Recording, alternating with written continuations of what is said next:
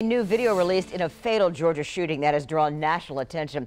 Police body-worn camera footage of the moments after Ahmaud Arbery was shot to death on a suburban street.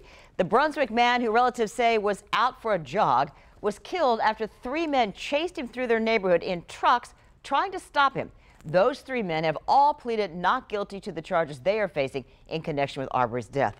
First Coast News reporter Troy Kless has been going through all this video, and he says it offers some new insights and in some cases really a slightly different version of events than what we have heard before as we've been covering the story extensively.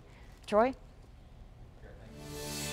Yeah, that's right, Jeannie. Now, one of the main questions in this case has been the role of one of 3 suspects, William Roddy Bryan. Now, he videotaped the killing and later told police that he was simply a bystander. But the body-worn camera includes his statement to police at the scene of the crime, in which he said that he was trying to corner Ahmaud Arbery.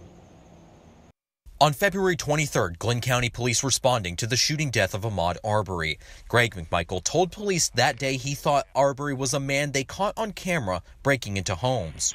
And so I grabbed my .37 Magnum. It's an old Glynn County PD issue, by the way. We pull up beside him and say, "Hey, stop, we want to talk to you." And he just keeps on running. McMichael and his son Travis chased Arbery through Satilla Shores and got the help of William Roddy Bryan.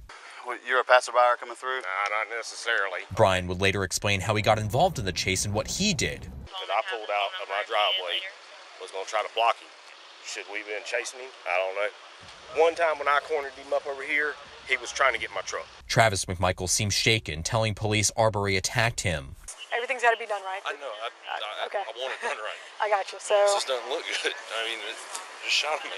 Greg McMichael tried calling his former boss, Brunswick District Attorney Jackie Johnson, to ask for help. You know, I was chief investigator with the DA's office for 23 years, so I know what you got to do. None of the men were arrested until after the video of the killing went public. Now, another new piece of evidence that we also received today is this coded letter that you see here. So, according to prosecutors, this was a coded letter that was sent from Greg McMichael while he was in jail to a man that actually testified on behalf of the McMichaels, requesting the judge give them a bond. Now, the judge denied them bond, and also that same man is who prosecutors say exchanged racist text messages with Travis McMichael. Now, again, all 3 men maintain their innocence and have pleaded not guilty to the charges that they are facing, and they remain in jail with no bond. You can find this and more on this developing story on our website, firstcoastnews.com. We're live in Brunswick. Troy Kless, First Coast News, on your side.